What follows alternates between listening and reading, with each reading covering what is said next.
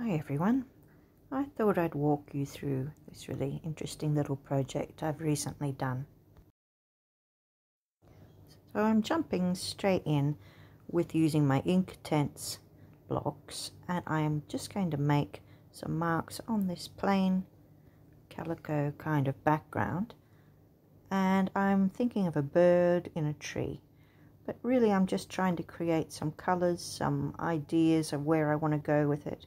See how lovely it is when you add water. I'm just drawing on it dry and you add water and it does this lovely little watercolor effect. And it's then permanent on fabric. See, I'm adding in some delicious blue now and some background. And it's really so that there is something behind that white space when I'm doing the felting I'm going to be doing soon. But also it gives me, it's like a draft ready for me to play with. Now it may not look like much to start with, but that's okay. This is just a background, so to speak, and it really is fun to sort of play and imagine with the pencils and figure out where I want to go. But I can change my mind. It's really just a starting point.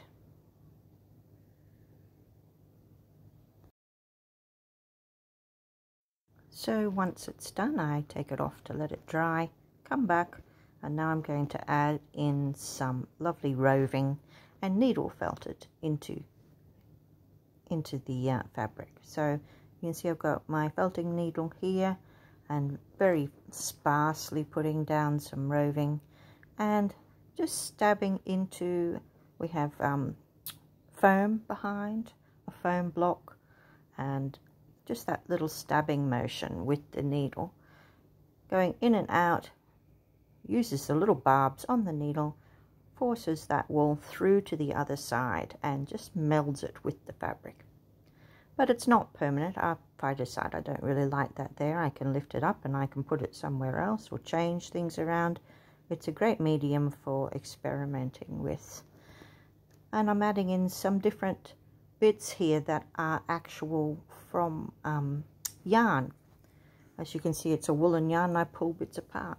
This one here is actually a silk roving, a silk top, and it adds a luscious gloss to some of the colors.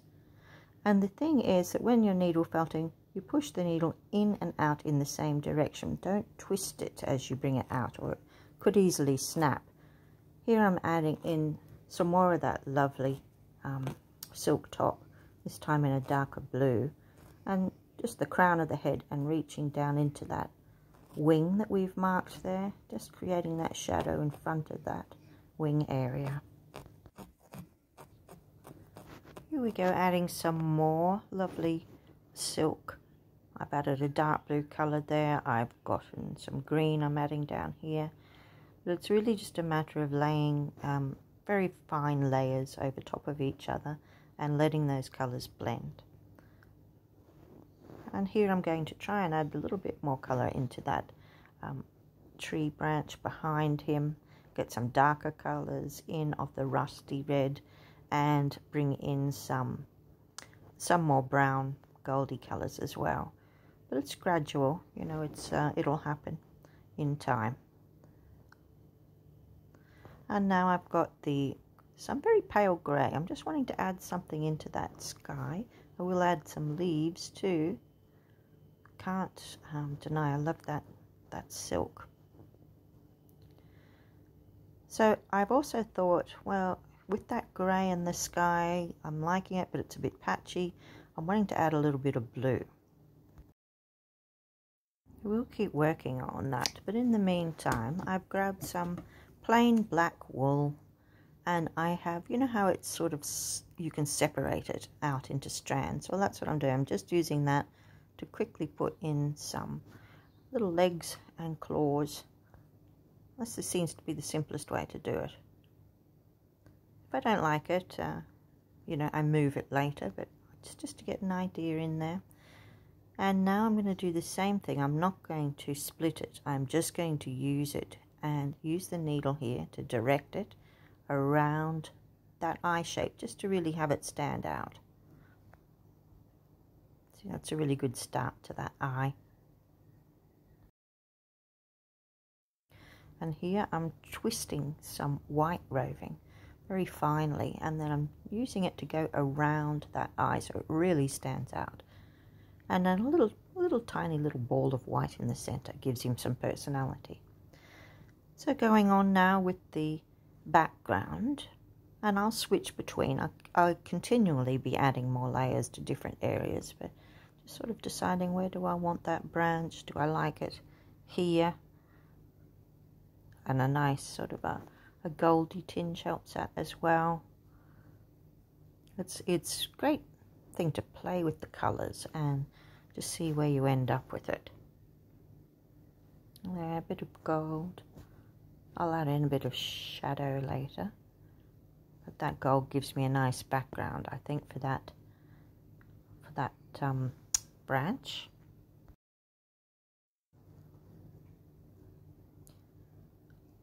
So still working on the branch, and then what am I going to do now? I've decided I don't like that leg there. I want him a little bit closer, and that's just how easy it is to lift something up and move it. More of that silk, the silk tops going down. Just, he's so beautiful with those lusters in there.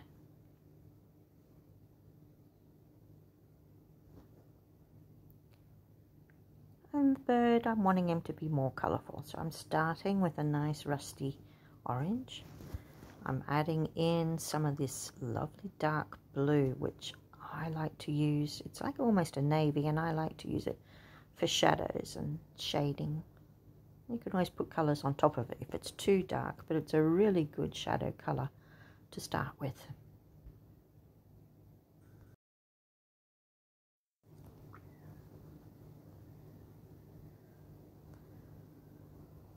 Alright, I'm starting to look, it's starting to look more like a whole picture now, and it's just a matter now of getting my colours down a little bit more blue in the sky.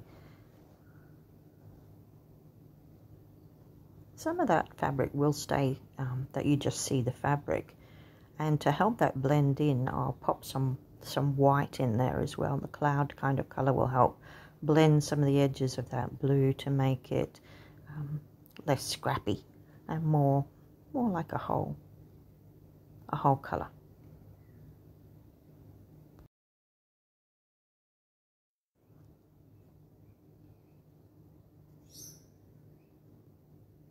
Little bits more blue. As I'm looking at it, I'm thinking that my bird seems to be appearing like it's, I don't know, there's something wrong. He's what's he standing on, etc. You might be able to see that I've started to change a few things, and that's okay. See, I've turned this leaf here around. It was facing the other way, and I've added in a bit more of this rusty brown. And mainly just white. I've added some white in there to that sky around the blue, just to help it meld in to the background. I want it to all look, and I also want the bird to stand out, so might need to add a little something to it to make it stand out. I've added a dark outline there because I want him to stand out against the background, and I think that works. But in the same way, I want to put something at the top there of him. But I think we're getting close. It's now just finishing touches. So we're having a closer look again now. And I think I probably want a little bit more background in. And still not happy with the fact that it looks like he's standing in the middle of nowhere. But some parts I am very happy with. The bird is really coming together nicely.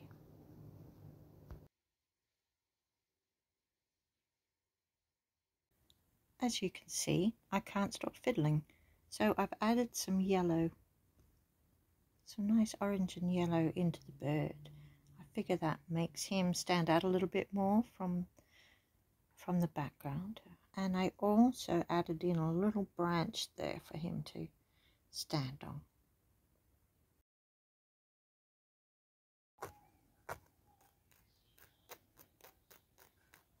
So just finishing just a little bit more now, but I'm pretty well at the end of the needle felting stage. I might add in a few little stitches here and there if I feel like it needs it at the end, but I'll work that out as I get there. But here's that little branch. I'm really trying to make it show up, and I am so happy with the way that's all melding together. It really is. It looks like a pastel painting. That's how I really see this. And I do a lot of pastel painting, and this is doing it in wool. Okay, so I've put my felting needle down for a little while, pulled it off the felt. I'm just having a quick look at some threads. I thought I'm not going to do very much. Doesn't really need anything much, but look at these lustrous silk threads. A little bit of that on the bird would be gorgeous. So I'm going to start there and see if I want to do anything else. We'll just see where we end up. So I'm just going to use a single strand because it really does show up quite well with that shine. I'll start with that and just see. Threaded my needle. I'm going to add a knot at the end. And like I say, we'll figure this out as we go, but perhaps a little bit here would be nice. I'm going to start with just trying to put in some little tiny bits of single seed stitches.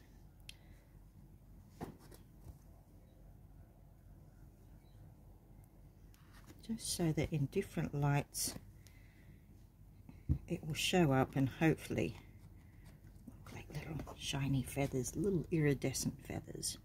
That's what I'm trying to go for. Who knows whether it will work or not. Sort of at the moment I'm following the line of his head in the directions I'm going.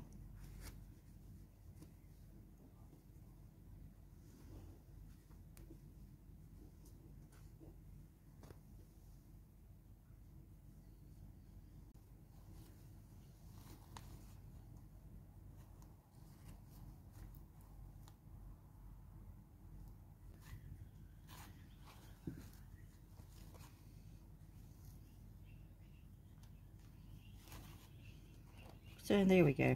Maybe a few patches of that. I've got a little bit of highlight on that head now.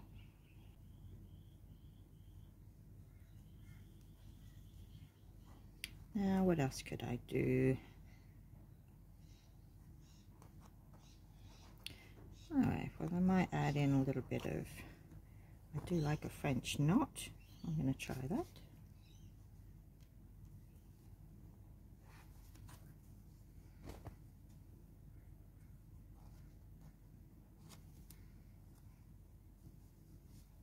If I don't like anything, I'll just take it out. It doesn't worry me in the least.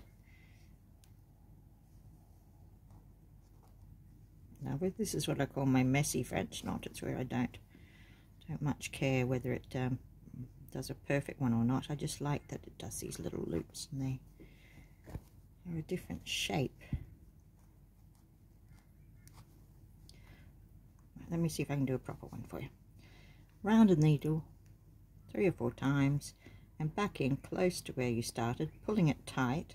If you don't pull it tight, you end up with my messy one. But see how I've pulled the thread there, and now when it goes through, it'll do a perfect little French knot. And I quite like both. I like the pretty perfect ones, and I like the messy ones, so I quite often just do a combination.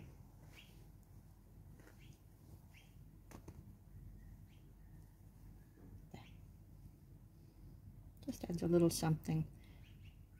And so that's what I'm going to do, just a little bit of, you know, maybe these ordinary seed stitches or long stitches or whatever I feel, maybe a little bit of gold in that wing, just a few things to see, just to really set it off.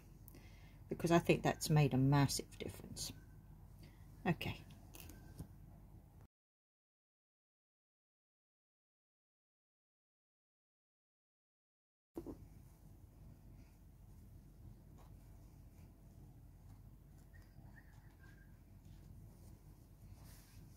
That works as well, doing a little running stitch in some places, especially if I'm trying to say that he's got feathers. That would work.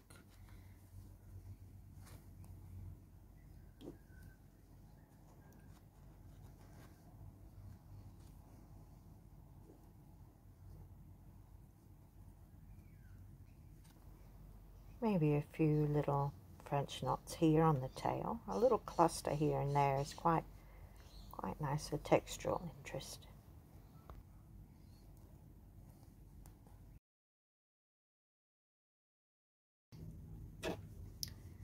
Right then, let's have a little look here. I am just picking a few little bits out of the sky. Sometimes I've just done a little bit of seed stitch or a vague outline of a leaf, or there's a bit more seed stitch in here just to, I don't know, sometimes I don't know, but really it's sort of tacking it down. It's you know, perhaps it's the shadowy leaves of trees in the background. So I'm just, right now I just decided I like this curly shape here and in the sky of the cloud, so I'm going to keep it. I'm going to just you know, accentuate it a little bit, but just going around the outside, the running stitch. So I've done this in a few places in the sky.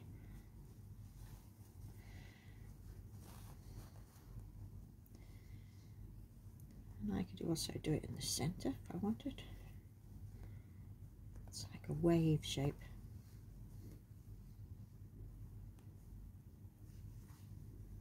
If I decided I wanted that back to be pushed to the back, I could do a little bit of seed stitch like this. That helps push it back. So you're not getting that because the light's too bright. It's either too much or not enough, isn't it? Right, we're going to try that.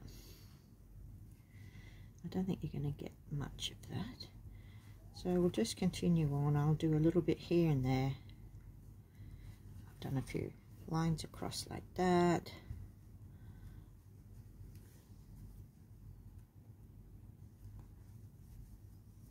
Sometimes I tease a bit of the felt into the corner.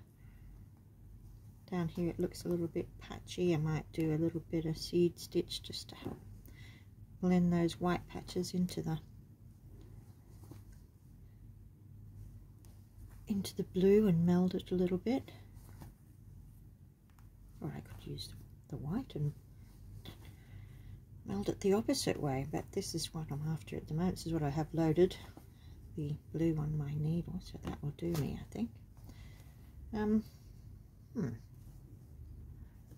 Okay, well, my threads just come out my needle, but I think you're seeing now those shiny threads and how luscious they are.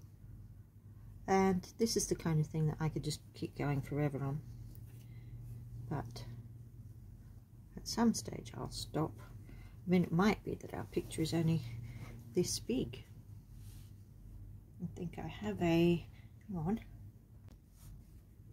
In fact, that's something we should look at and just see what we want in our picture. And that really frames it beautifully. Or yeah, so that sort of tells you, oh yeah, don't waste so much time working on that bit, you're not going to see it, or what have you. Do I want those leaves in the bottom? Perhaps that's a better picture. So it's always fun to pick that out and know what you're going to want. But this is the kind of thing you can play with. You just keep playing. And I'll add a little bit of seed stitch, a little bit of running stitch, a little bit of French knots, and that'll be pretty well it. But I think at the moment I'll leave it, and I'll get this out to you so that you can have a look. Maybe I'll revisit it some other time, but it's enough for now to, I think, show the beauty of just combining a few different crafts. You know, I started with painting this to give me an idea where I wanted to go, and then I used little tiny bits of wool and silk roving and silk tops, I mean, and tiny bit of stitching, but it really does look quite good, I think. So I am leaving it there, and I hope you have enjoyed watching along with me as I've tried these few different techniques. If you have, don't forget to press like and subscribe to my channel, and you can find me on any of the links below, and really thank you for watching.